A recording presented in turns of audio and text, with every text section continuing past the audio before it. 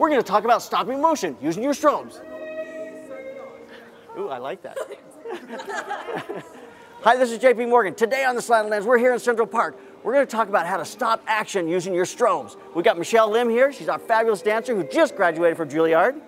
Yep. And we've got Susie Knowles here, who is a makeup artist at the Met, and she's done all of our makeup for us here today. And Tony Williams, who is here to help us all out, to get us all done. And of course, my lovely wife, Julene, on the side. So let's get started and see what we can do. Let's do it.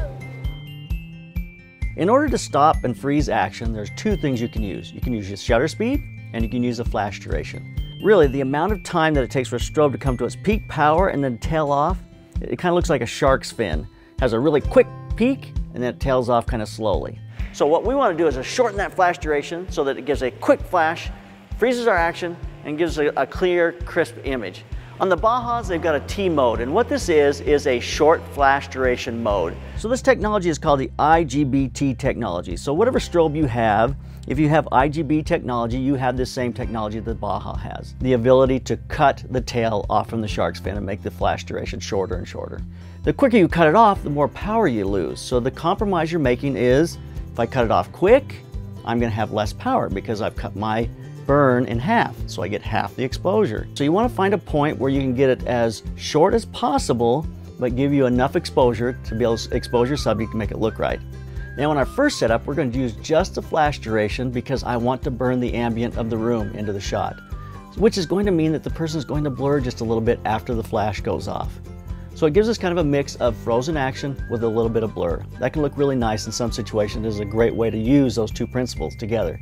In our second setup, we'll go to a shorter shutter speed and our flash duration very short at T2. Now we're freezing the action using both of those to be able to stop our action. The problem we face here is that in the exposure triangle, I've got a crisp look at her face at 1/6400th of a second at 5.6, but I've got ambient lights in this room and I want to see them. I don't want it to just be black in the background. So I'm going to start dragging the shutter to a 15th of a second, which means on her arms and things, they're going to blur.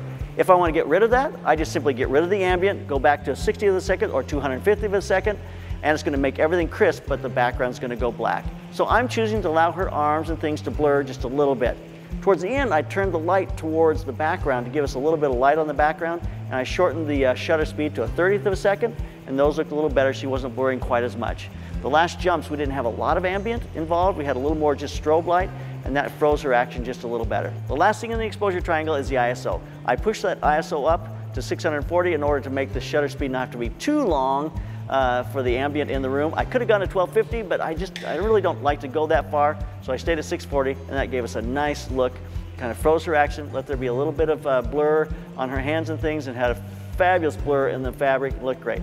So there you have it. I learned a lot tonight. You know, every real life situation has its own challenges. Tonight's challenge was freezing her action and letting the ambient kind of show itself, which meant I've got to push the ISO up higher than I wanted to, but it gave me the ambient that I wanted. I have to live with a little bit of blur in her hands, but it gives me a nice sharp face because of my strobe on her face. I think we got a great shot here tonight and a great team that put it together for us, so thanks to everyone, and keep those cameras rolling and keep on clicking.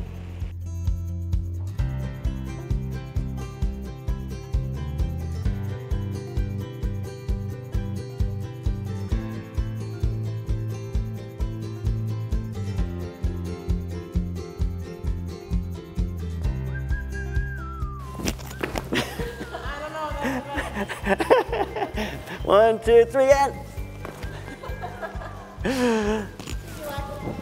I lack total flexibility. I have nothing flexible about my body. So there you have it. So subscribe to the Slanted Lens, keep those cameras rolling, keep on clicking. I love shooting in New York City because a police officer sat right out there and he had his lights flashing the entire time we were shooting at the very beginning and didn't get out of his car and come over and tell us to leave. I love New York. LA, we would have been kicked out by now.